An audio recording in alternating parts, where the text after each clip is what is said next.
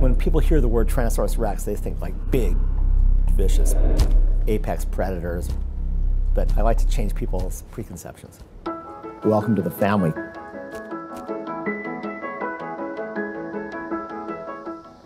Tyrannosaurs first appear 150 million years or so ago. T-Rex was the most advanced, the most specialized, and the biggest tyrannosaur of all. As a paleontologist, one of the big hard things to look at has always been growth, because baby dinosaurs and young dinosaurs are just so incredibly rare. And largely that has to do with their bones are extraordinarily fragile. So it's only been in the recent maybe 20 years where more and more juvenile and baby dinosaurs have sort of been found, which we're getting a window into what the early life history of these animals was. Whenever we work on any fossil group and we're making models and that kind of thing, there is a good deal of speculation, but it's informed speculation from looking at closely related animals. I think this is the first time we've ever made the same species of dinosaur at 3 different stages of its growth and development. I'm assigned to make the adult T-Rex. I was assigned first to make the hatchlings, and then Jason and I decided to switch because I was more interested in making the 4-year-old T-Rex. And I wanted to do the babies. In our show, we're going to have the hatchling be very densely fluffy, sort of like down feathers, sort of like what you see in a baby ostrich or a baby emu. From all the inferential evidence we have, these animals would have hatched out of an egg just the way a modern chick does. They would have been covered with a fluffy covering. It just would have looked like a really weird looking big bird when it came out of the egg. We don't really have any direct evidence for parental care in Tyrannosaurus rex. However, we do have some indirect evidence. Most living birds, including primitive birds like ostriches and emus and cassowaries, they have some level of parental care, whether it's nest guarding or bringing food to their young. Similarly, crocodiles guard their nests. So at least at the nest guarding level, we would predict then that tyrannosaurs would have the same kind of thing. When a little tyrannosaur was born, the teeth were a lot different than the adults.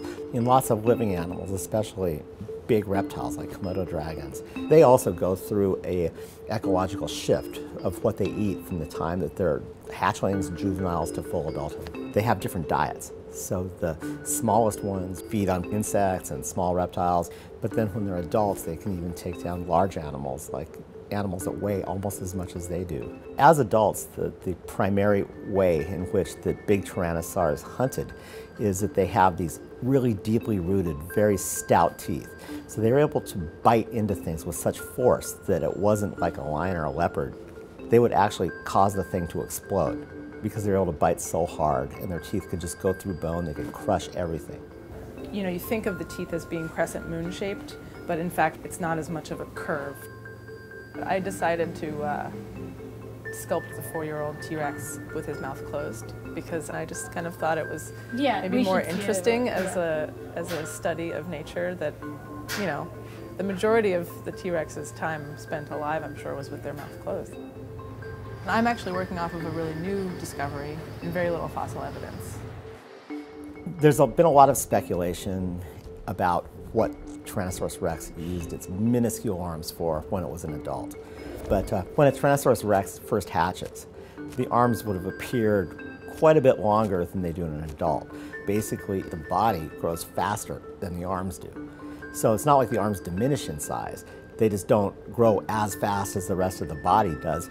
One of the main things I think that we sort of used each other's reference points on were the hands and feet. Copied an emu/ostrich. If you look at the footprint left by a T-Rex, it looks almost identical to an emu footprint. So. But much bigger. But much bigger, yeah. When the animal was young, it was a really kind of like gangly animal. And it would have had a much more cursorial gait, meaning that it was a fast runner, as opposed to the adult, which was probably just a stealth predator. I mean, that's the way tigers, for instance, hunt today and stuff, is that they're not like cheetahs. They don't go running forever and run stuff down. They hide in the bushes, and they're ambush predators. A lot of people really wonder what the skin of Tyrannosaurus rex looked like, and a lot of them equate the skin of a Tyrannosaur to be just like the skin of a lizard or a snake. And they were scaled, but scaled in a very different kind of way. The skin would be more like a leathery covering, what the leg of a turtle looks like, or even the foot of a chicken. Also, we feel that even adult Tyrannosaurs were feathered. There's an animal from China called Tyrannosaurus, which is a fairly close relative to Tyrannosaurus rex, and spectacular fossils of it show that the animal is completely covered with feathers. When we don't have specimens that preserve the skin texture, we have to sort of infer what it could be. For each model, there's a few choices that you have, and you run them past the curator and see if they think they're plausible. I think where we like to do our best work is making it convincing to the audience. Since its discovery, Tyrannosaurus rex has been the most iconic, the biggest, the meanest, probably by far the best known dinosaur. And we want to give people a very different look and appreciation for what a remarkable animal Tyrannosaurus rex was and the evolutionary steps that its ancestors went through to get there.